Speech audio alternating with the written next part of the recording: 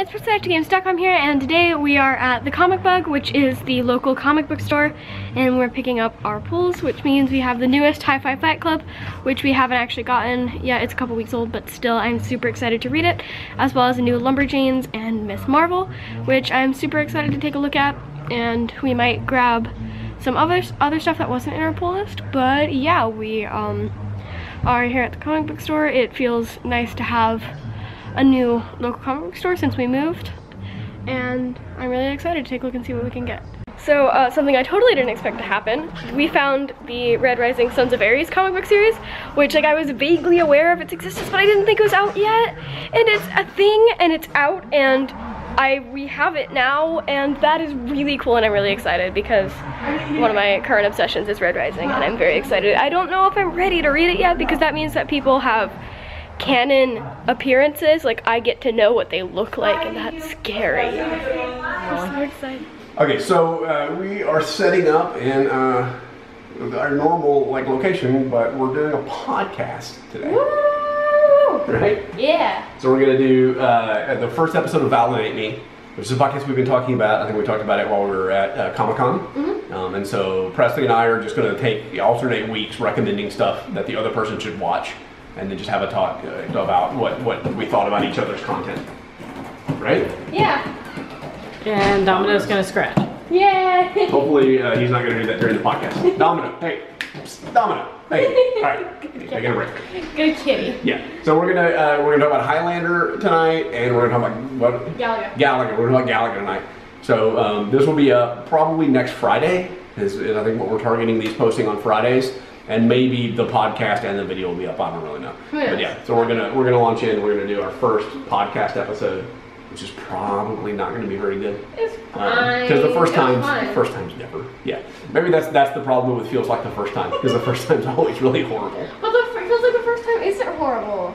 Well, it feels like the first time. Yeah, I guess the podcast feels like the first time, which you should totally go listen to. By the way, watch Lost and listen to the Feels Like the First Time podcast. But it feels like the first time you saw someone do something cool, not it feels like the first time you did something really poorly. Right? Yeah. I assume is what they're after. So we're gonna shoot a podcast here. We'll put a little clip in here of us shooting, and so you can see what that looks like. And then next Friday you can check it out and let us know what you think. Yeah. All right. So yeah, Presley's been discovering a lot more content on her own, and she's been introducing it to me, right? Yeah. And so the Adventure Zone, Hamilton even came from her.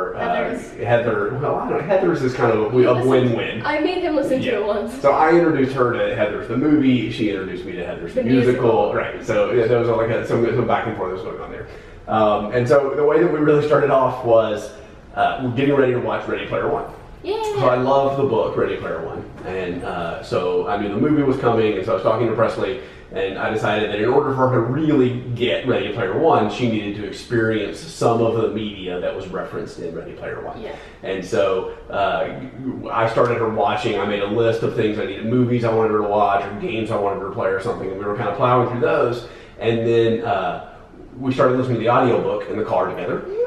And so as we were going through that, I was making another list of things for her to watch and do. And so Presley's been just watching a lot of these things, and they were all things from my kind of childhood that I loved. And I was like, no, you have to watch this. It's really awesome. It's so cool. You're going to love it. You should totally check this out, right? And so it was totally validating, right? It was like, look, no, I know that Overwatch is awesome and that Be More Chill is really cool, but you got to check out these things that were awesome when I was a kid that I really loved, right? Yeah. And so I've been introducing all these things to Presley, and then she's been sort of pushing stuff back to me.